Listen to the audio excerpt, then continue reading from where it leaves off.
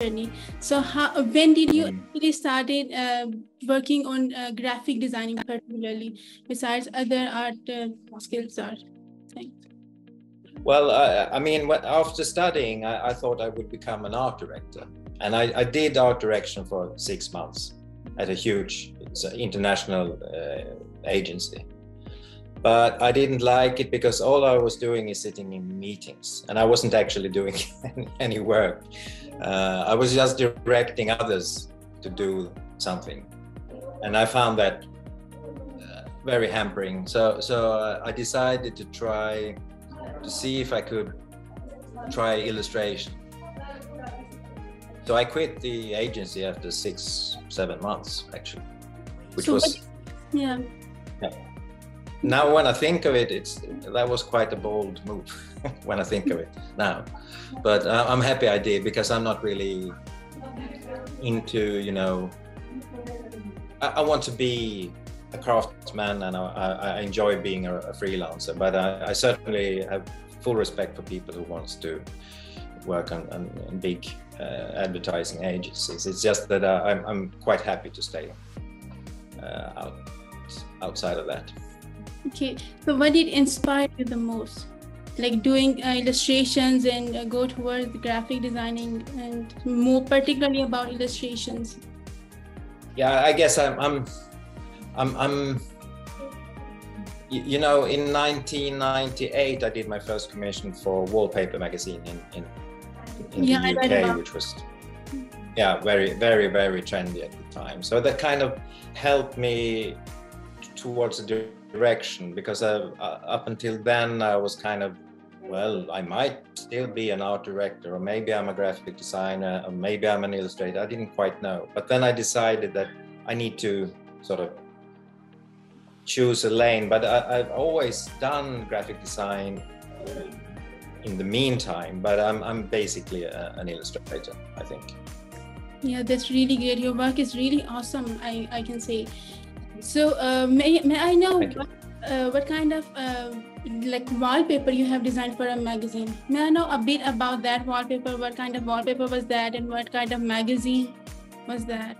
Well, Wallpaper magazine, I think it's still around, but it was just a very, very, very trendy fashion magazine and there were a lot of Swedes and Americans and British people working in the head office in London. So I did sort of on a monthly basis for a couple of years, maybe 3 years, 4 perhaps, illustrations for them in every issue, which made, then I could sort of build a network with different agents all over the world who could represent me as an illustrator. Yeah. So right now you are working with a team or on your own? You're doing illustrations by your own, right? Yeah, I have an assistant, and he happens to be my youngest son, as a matter of fact. But we're the team, and so we work depending on how many commissions there are at a given point. Then I mean, that's kind of my main focus, but we always come up with new personal projects and prints, because I enjoy that so much, because you don't have to, no one can tell you if the green color you're using is green enough. You can just decide that this is good.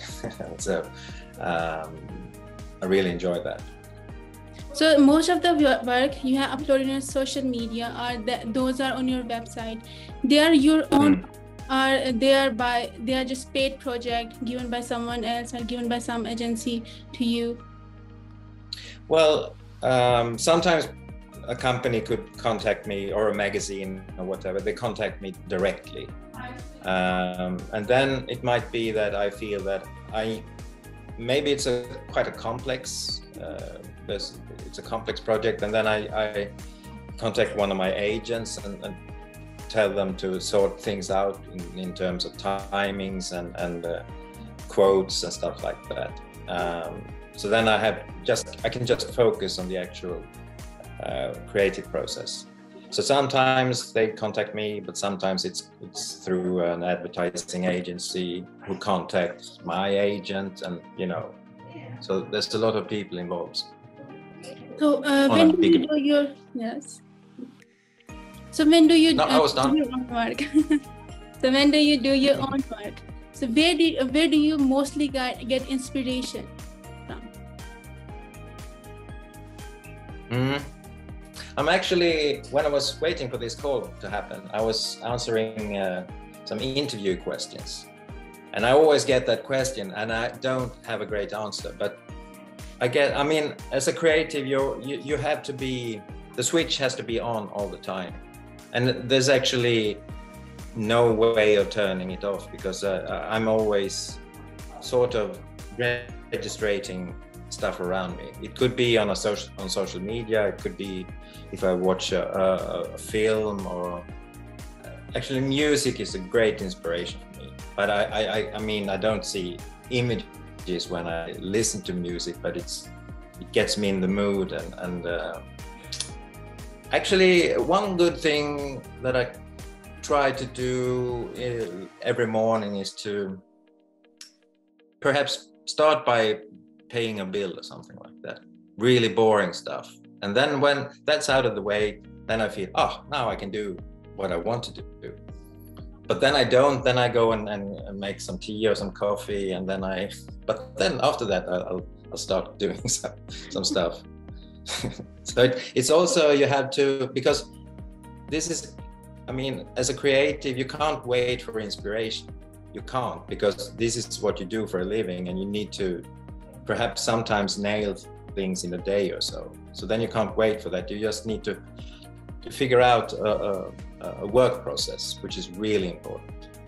So as a designer, sometimes you come up with the like creative block, you say. Yeah. How do you come up with that, if you ever gone through this block in your journey? I don't do a creative block, I guess. Oh, what do you mean by creative block? Creative block is like, sometimes a designer can think of something, can do anything. He just spend like... Oh, block. Sorry. Block. Yeah, Yes, it's fine.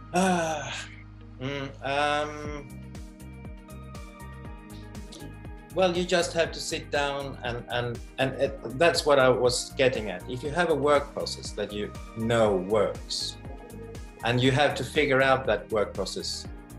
I mean, if that's one advice I would give to a student, is to try and figure out what your work process is like, and have a look at yourself and see what makes me sort of tick, and what makes me get out of bed in the morning, but I'm stuck as well at some point, and I was actually I'm working on a project now that I've thought, well, this is going to be quite easy, which is really dangerous to think like that, and then I realized it's really difficult, mostly because I thought it would be easy, but then I just started working, and when you do that, you don't have to be, like, for instance, if I'm to do a magazine illustration and I don't get any ideas at all, then I just start doing something, at least maybe draw a circle or something, and see what happens with that if I explore that. And also, I mean, I've been working for such a long time that I know my own style, which is helpful. When you start off, you don't really perhaps know what kind of style you're into. So that will take a while to figure out if you're a young artist. So what factors do you think are necessary to do to find your own style?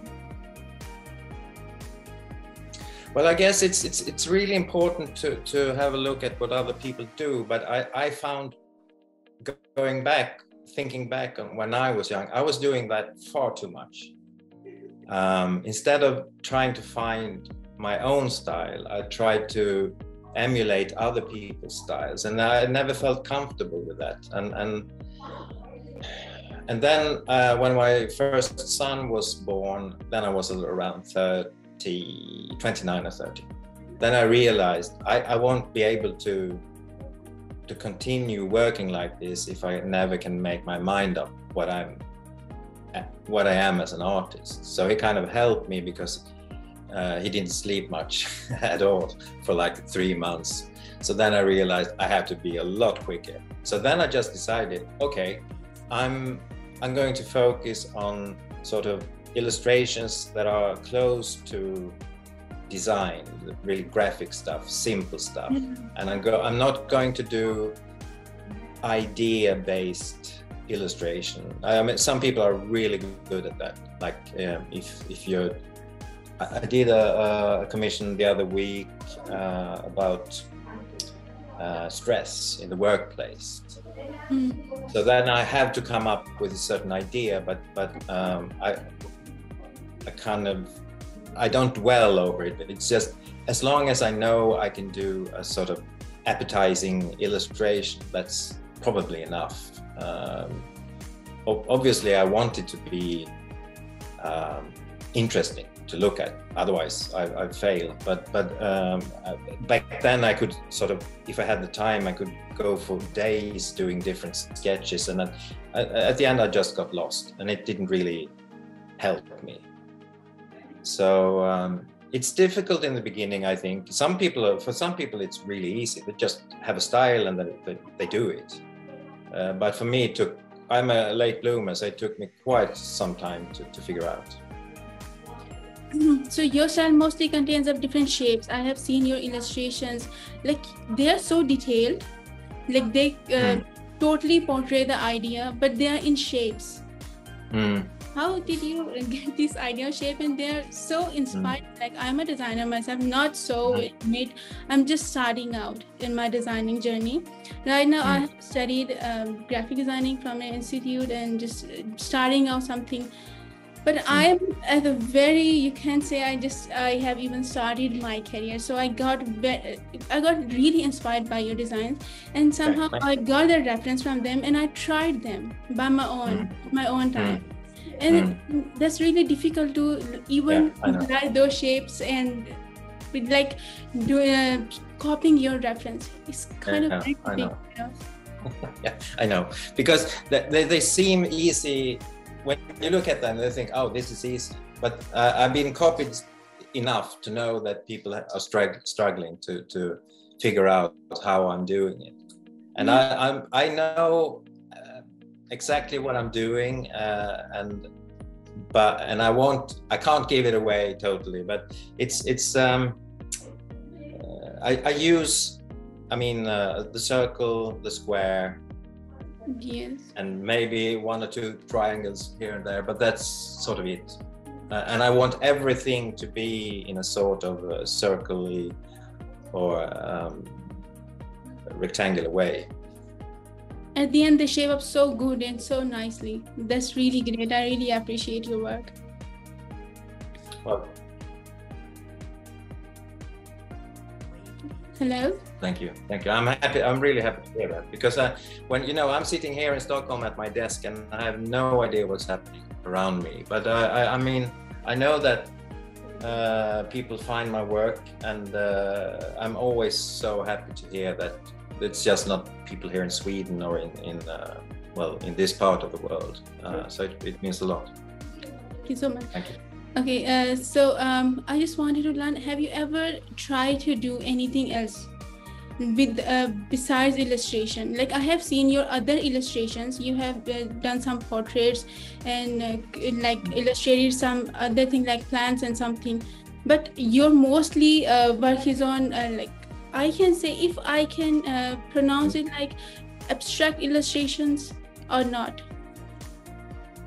Well, it's in a way it's abstract, but it's also very concrete, I think. I think that my aim is to do understated illustration that still is interesting. I mean, sometimes they're quite detailed, but some are really, really basic, super basic, which is the most difficult thing you can try, because it's like a knife's edge. I tend to, in my work process, I have an idea, and perhaps I do a pencil sketch, but it's depending on what I'm doing. but just to check out if I can get a great composition or so. But then I start working in Illustrator, and I tend to add detail after detail until I think this is far too much, and then after a while I start reducing and taking away as much as possible again. And then when I find the sort of the right level, then I leave it. If I can, I return to it and see if I made the right choices. And so it's actually, my images might appear to be quite simple and easy, but I'm doing a whole bunch of sketching, a lot more than you could expect. So it's still time consuming. So what do you think, like designing, like sketching before designing, how much it like implies a impact on the design? Well, I think you have to explore every possible way that you can think of, but at the same time, I mean, it's like if you make a musical composition, I mean, if you have sort of a very nice idea of, oh, this sounds really great, then you shouldn't mess it up by adding too much other stuff, because then you probably won't have a hit. But so it's well, what was the question? I lost myself in music. Fine, you still okay. I was asking, you said you sketch before you design. Yeah. So I was asking, like, if I'm a designer, then I will know like how much impact a sketch does before designing. Yeah, I would say that something that I learned when I went to art school, which I've always clinged on to, and I'm trying to teach other designers, is you do like a sketch that is no bigger than a stamp, like a couple of centimeters, because if it works there, then I promise you it will work as a poster or an illustration, magazine illustration, or ad or whatever. So it's really great to do that, but then you have to expand it and make it bigger and bigger because you want to get some details in there. But the sort of stamp sketch is the basis for everything. So I think that one of the best advices I got when I went to design school. This is great, and this is really very helpful. May I know what mediums you use? Are you using Adobe Illustrator or other like mediums for illustration? Basically Illustrator, and sometimes I do like, but that's not that common anymore. But I could sort of use a cut paper or ink and stuff like that, and then I scan it. But at the moment, I mean, I guess I have a style that's recognized, and people expect me to do that all the time. So if I want to do something different, then I have to do it on my own, and then sort of get it out there. And then it takes like 3 years for people to acknowledge that, because I found that it always takes 3 years if you do something that's sort of out of the box. You mentioned like teaching the students, like before you mentioned students, then you mentioned teaching. Are you teaching arts somewhere, or you do sessions or workshops? No, I teached, but I didn't really think that it wasn't really my thing, actually. I can talk about it, even though I find it's always difficult to explain stuff like this, but I can talk about it, but I wasn't really that into teaching, to be honest. So what's the Swedish students are really spoiled, so that's why. So when a person wants to learn from you, or wants to if I quote my example, if I wanted to learn something from you, like if I'm at the very start of my journey, I want to learn something from your style, from whatever you have in your knowledge, can you teach it to me or other students in Pakistan or in the institute? if it's convenient for you? Yes, yeah. I've done also. I did a mentorship for a young illustrator that was she was kind of lost in her style. So I helped her to develop her own style, which was really interesting. And now she's a best-selling Swedish. She does children's books. So. So I'm just waiting to cash in on her royalties, but I don't think no, I'm kidding. So I really love to, help people in the process, but it's also perhaps a matter of how much time I can offer, of course, because I'm quite busy at the most of the time. So my another question is, how much do you think the environment impacts? Like your surrounding and your environment, or whenever you go somewhere, how much it impacts on your designs and your thoughts, your ideas? I'm sure it's a lot. I'm sure it is, because I was once asked by a journalist who asked me, and I didn't realize it back then, but he kind of referenced my illustrations as being sort of reduced and stuff like that, and I told him that I was born in and raised in near the Arctic Circle in Sweden, where there's, I lived in a very small city, and I get kind of, and it could be, if you wanted to go to another city, you had to travel for quite some time, so it was sort of a scarce in a way, which perhaps has affected me in my work. But also I know, and I did realize this when I had been working for like 10 years, that I was using the colors that we had in our summer house. My mother was really into home design and stuff like that, and I hadn't realized that until like after 10 years. So which was odd, but I'm sure it does, and obviously if I would live in Islamabad, that would affect me immensely, I think. I don't know how, but I'm sure it would. Yeah, I have seen you have started selling your work online, like your different sites there. So what do you think, how much time it will take a designer to go into that process, like selling his or her work online? Yeah, well, I guess so far I have decided not to have my own shop, because I'm selling everything through different e-commerce stores, and I get a royalty. Obviously I would make more money if I did it myself, if I printed and packaged and sent it. But I know that would be a constant headache for me, because, well, that's not, I have friends who are doing that, but they say it's really tough because it takes so much time. So I decided to earn less, but to be more free, which I guess is somewhat a theme, because I chose not to work as a well-paid art director in a agency, and I've chosen to limit problems as much as I can, because the world is problematic enough.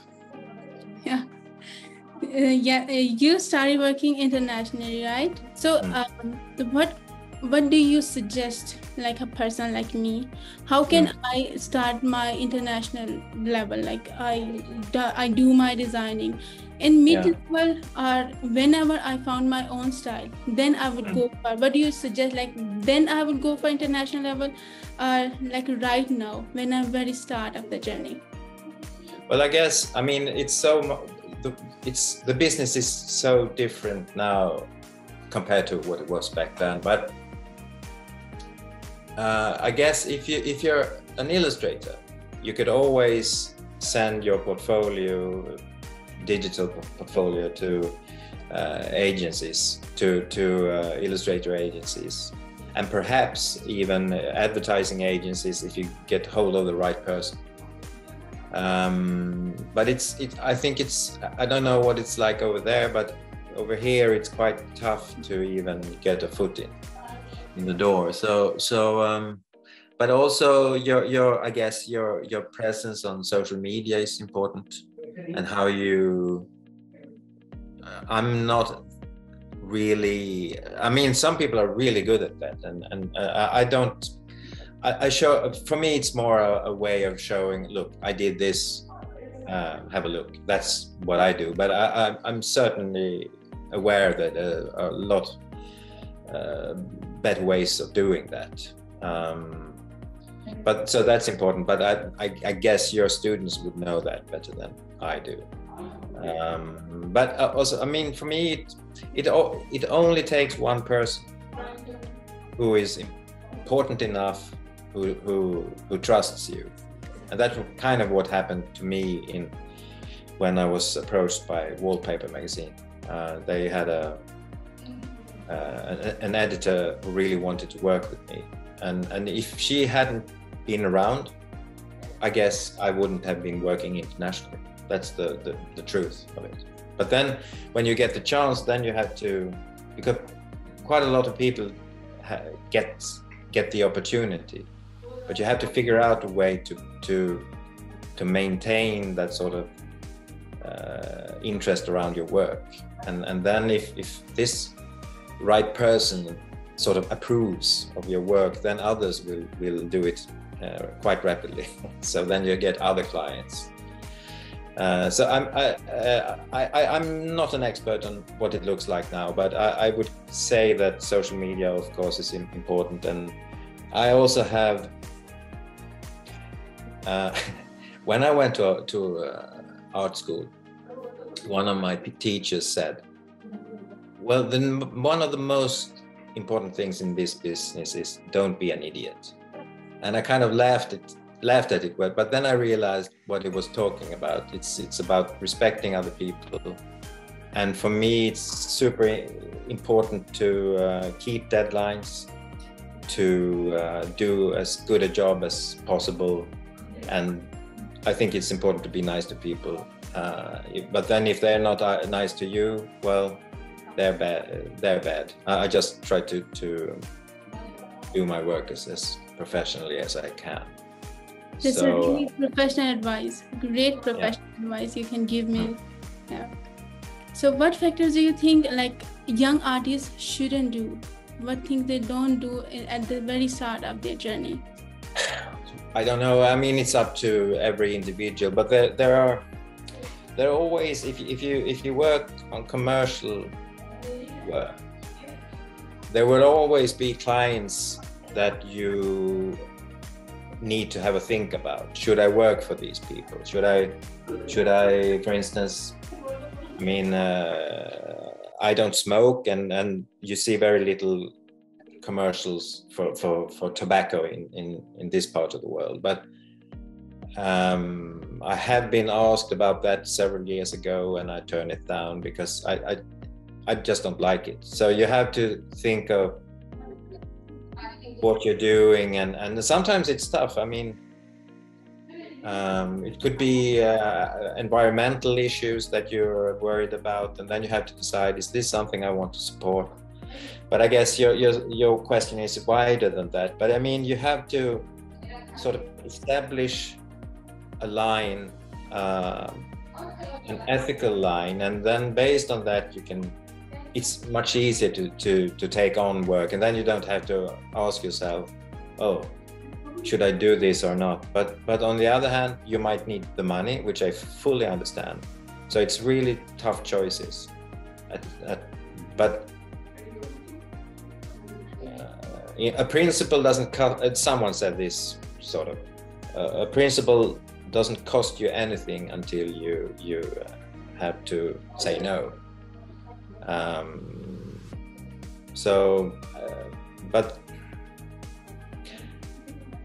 And it's easy to say follow your heart, but what the hell does that mean? I don't know. But you sort of had to have a compass It could be a moral compass, but it could also be maybe you know that I'm really good at, I want to do animations, and then turn that into something that you can strive for, and perhaps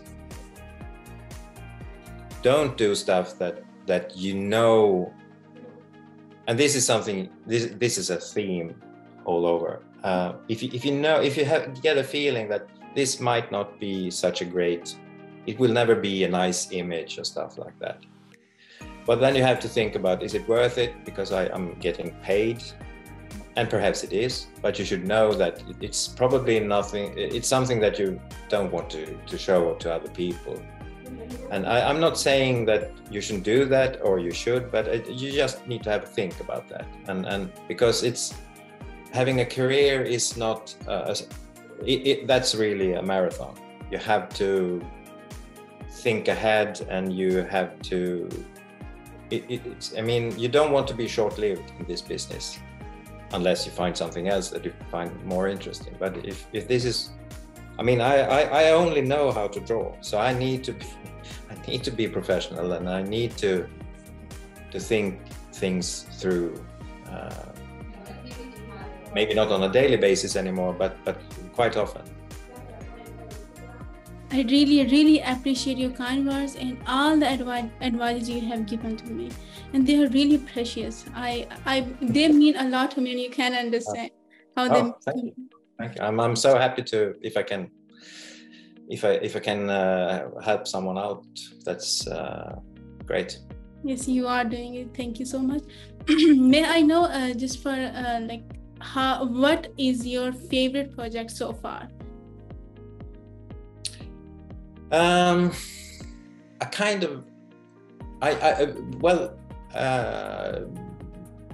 did many years ago. I was asked to do a painting for a big office in London.